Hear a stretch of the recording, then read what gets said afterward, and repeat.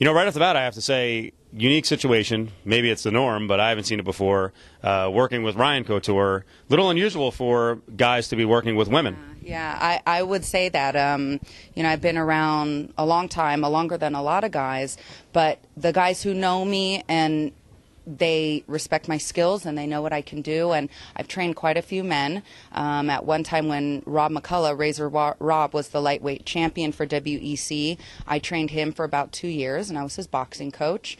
I've held pads for Tito, a lot of different guys. I actually held pads for Randy. Right. Once or twice when he was, needed somebody to fill in. I was like, oh my God. So that was pretty amazing. And Ryan is one of my main training partners. So I help him with his boxing, and he helps me with my ground. So it is a unique situation, but they look at me like an athlete, definitely not like a girl. But it does draw a lot of stares. I'm like, wow, this, I know what I'm doing. So it's nice respect, and that they look at me as an athlete and a coach. Well, I would think part of it, gaining respect, is actually getting in there and sparring with them, because I was talking to some of the guys. I was talking to Ray Sefo, and he's like, she hits kind of hard. So, I mean, I would assume that's kind of a wake-up call. Okay, you think I'm a woman, let's go in there and let's slug it out a little bit, and you can feel the power. Definitely. Yeah, I don't like to go and, toot my own horn per se, but I've been training a long time. I still have things to work on. I'm never complacent. I don't go around with, I'm beating everybody up, but I definitely give these guys a run for their money, and I hit very hard. So Ray's one of my coaches, and he's just like, oh my God, you hit harder than 80% of the guys in here. So that's a very nice compliment coming from him. And some of the guys here don't want to spar with me because of that reason. It's they don't want to get hit by a girl. It's like a lose-lose for them, because they get hit, but then they go crazy on a woman, and so we have to be very careful about who I train with and who's good for me to work with. And I work with Ray and Bryce and Ryan and a couple other guys, so I feel very, very safe with them. All right, so ERIN's name is out there as a potential opponent eventually for Cyborg. Yeah. Cyborg's a big woman. Now, I'm not a big guy. I'm probably 5'9" and like about 190, 195 pounds. As you can see, ERIN is probably a little taller than me. Yeah. And my first question for you, without insulting you, and we were talking about the weight cut, how in the hell can you make 145? It's not like you're fat, but you are a solid, built woman. So how can you get down to 145? I can, and I have done that. I've done it before. It's not the easiest thing.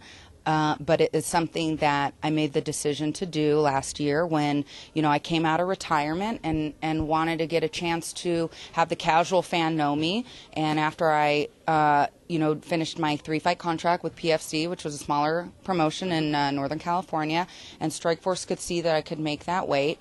The biggest thing is doing it properly. I mean, even right now, I'm probably a few pounds of being what I would normally walk around at, and then that'll make it easier for me. Once I acclimate at a little lower weight, it makes it easier for me to get to 145.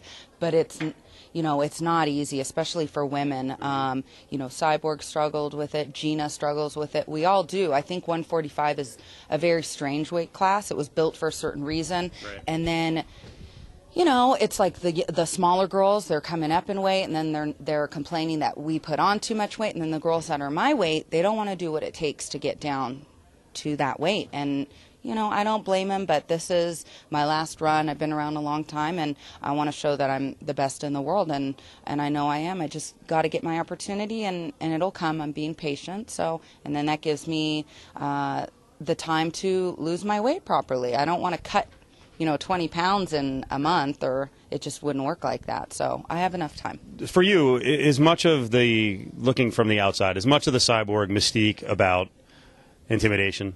Oh, yeah. And for you, I don't think you're going to be intimidated from a size standpoint. But she is overwhelmingly, she's a massive person. You could see against Marlos, she got hit, and she was just kind of walking through everything. And Marlos is not small, but she towered over. I think, it's kind of funny because I ran into her on Saturday at the UFC, and I was talking to one of my friends, and she knew him from, they fought on the last card together. And I'm actually a lot bigger than her. So we kind of caught eyes, and I was like, and she just kept walking. I would have definitely, if she stopped to talk to me, I would have talked to her and said hi or what's going on, and just being polite.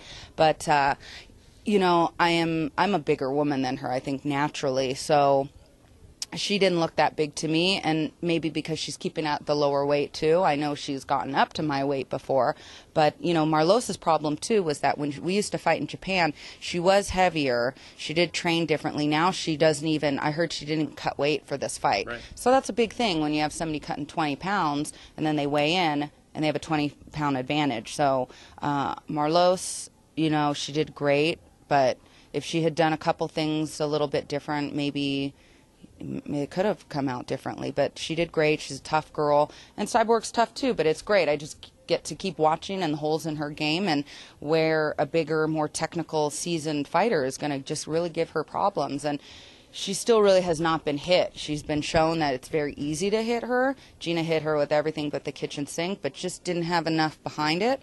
So I know I can hit her, and probably 3 times as hard. So it's just a matter of training right, conditioning, and it's a fight I can win. I'm very confident. So is everybody in here. They wouldn't fluff my feathers and tell me that. So.